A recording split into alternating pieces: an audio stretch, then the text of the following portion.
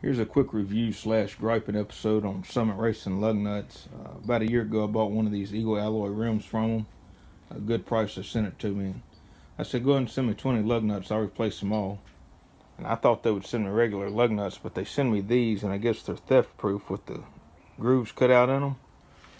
And they send you this special socket with the notches cut in it to take them off with, and then you put your regular 19mm socket on top of that and break it off. Well, it's not worth a damn, because that's what happens.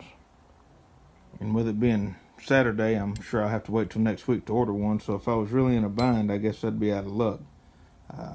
Walmart, I know they don't have this probably. I'm sure AutoZone don't either with my luck. But here's just a quick little review.